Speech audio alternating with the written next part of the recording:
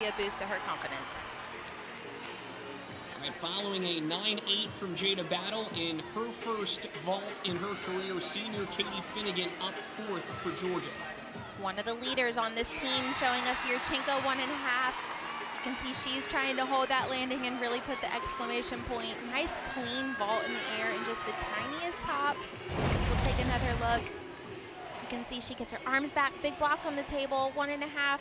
Tiny hop forward, but that is definitely a great start and something that she can continue to improve on.